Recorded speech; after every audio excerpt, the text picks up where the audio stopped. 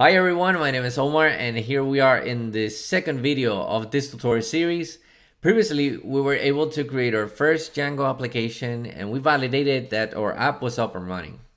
Now we will proceed to create our administration side, create a super user, build some views in order to keep building our blog. Okay, I'm already excited, so let's get started. Okay, so we'll pick up where we left in the previous video and we finished validating that our Django application was up and running. So now we will start by creating models to the administration side. So inside your application, open the models.py file and we will define the data models for our blog. A model is a Python class that subclasses django.db.models.model, in which each attribute represents a database field. Using this subclass functionality, we automatically have access to everything within django.db.models, and we can add additional fields and methods as desired. So we will have a post model in our database to store posts. At the top, we are importing the class models and then creating a subclass of models.model. Like any typical blog, each blog post will have a title, slug, author name, and the timestamp or date when the article was published or last updated.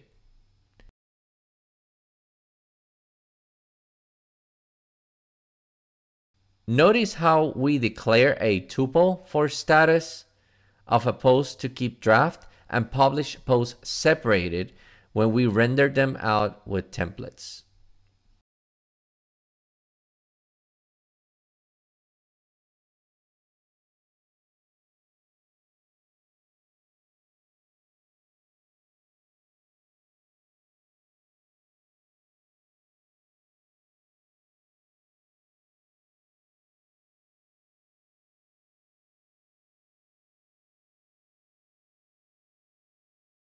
Now we tell Django to sort results in the created_on field in descending order by default when we query the database.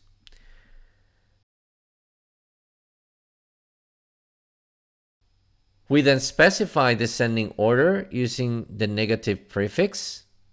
By doing so, post published recently will appear first.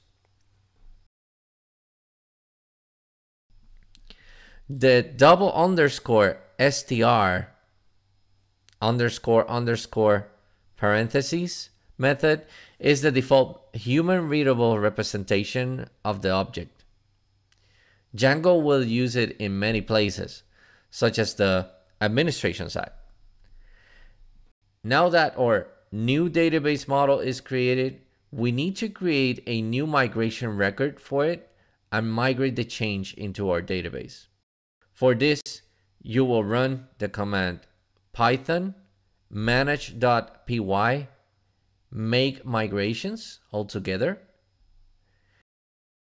and then run python manage.py migrate. Okay, so now that we are done with the database, we'll create our administration side. We'll create an admin panel to create a manage post. Fortunately, Django comes with an inbuilt admin interface for such tasks. In order to use the Django admin first, we need to create a super user by running the command python manage.py create super user. You will be prompted to enter email, password, and username, and notice that for security, the password will not be visible. After you enter the details, run the command python manage.py run server to run our development server again, and go to your site, and at the end on the browser you will add /admin and you should be able to see a login page. Just enter the details you provided for the super user when you were creating it. After logging in, you should see a basic admin panel with groups and users models, which come from the Django authentication framework located in django.contrib.auth. Still, we can't create posts from the panel just yet. We need to add the post model to our admin, which We'll take care of that in just a second. Now let's go ahead and register the model. So for this, you're gonna open the admin.py file inside your application folder and register the post model with the following code.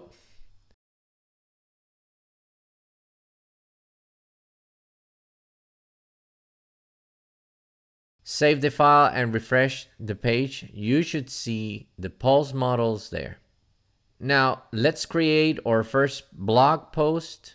So let's click on the add icon beside posts, which will take you to another page where you can create a post.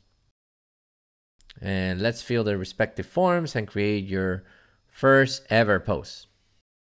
All right, once you are done with the post, save it now, and you will be redirected to the post list page with a success message at the top.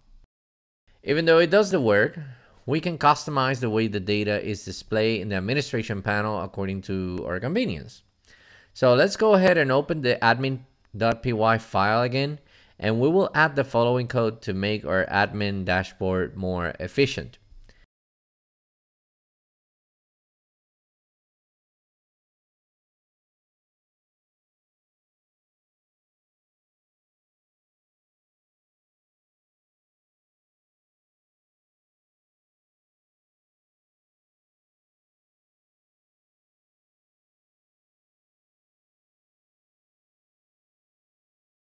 Now, if you visit the post list, you will see more details about the post. The list underscore display attribute does what its name suggests: display the properties mentioned in the tuple in the post list for each post. And if you notice at the right, there is a filter, which is filtering the posts depending on their status. This is done by the list underscore filter method. And now we have a search bar at the top of the list, which will search the database from the search underscore fields attributes. Now that our database model is complete, we need to create the necessary views, URLs, and templates so we can display the information on our web application. A Django view is just a Python function that receives a web request and returns a web response. So we are going to use a class-based views and then map URLs for each view and create an HTML template for the data returned from the views. Inside the application folder, open views.py file, and let's add the following code.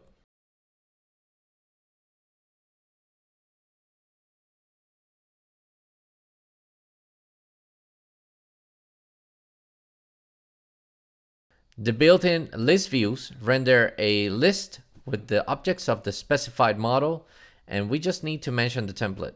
Similarly, detail view provides a detail view for a given object of the model at the provided template. Note that the post list view, we have applied a filter so that only the posts with status published be shown at the front end of our blog. Also, in the same query, we have arranged all the posts by their creation date, and the minus sign before the created underscore on means that the latest post would be at the top, and so on. Now we will be adding URL patterns for views, so we need to map the URLs for the views we made above. When a user makes a request for a page on your web app, the Django controller takes over to look for the corresponding view via the urls.py file, and then return the HTML response or a 404 not found error if not found. So let's go ahead and create a urls.py file in your blog application directory, and let's add the following code.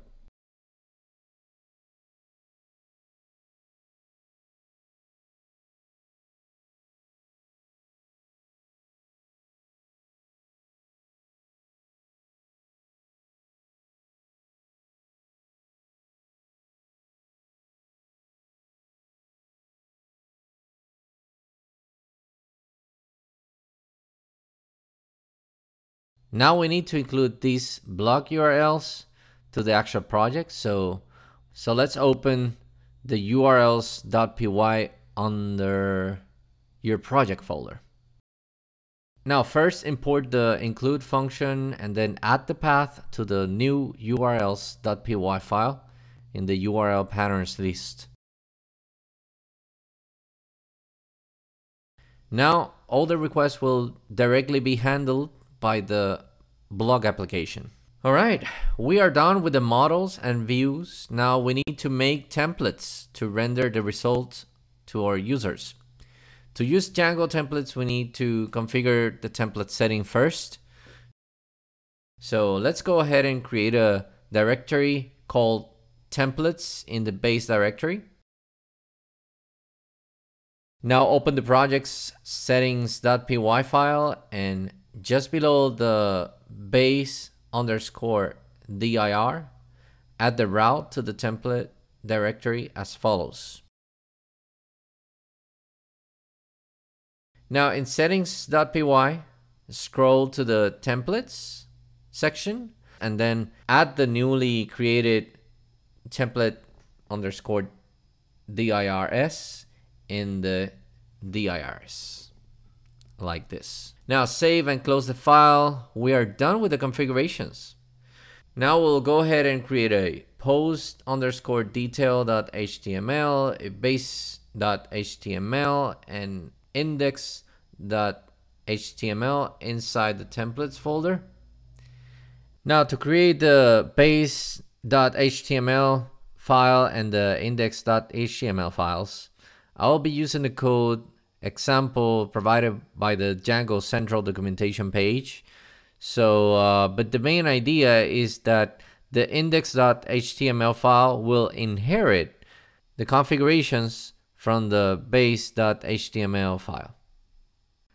And last but not least, before I forget, just go to the views.py and make sure that you import, instead of from Django.shortcuts, just make sure that you are importing from Django.views, because if not, you will get an error when you try to display the page.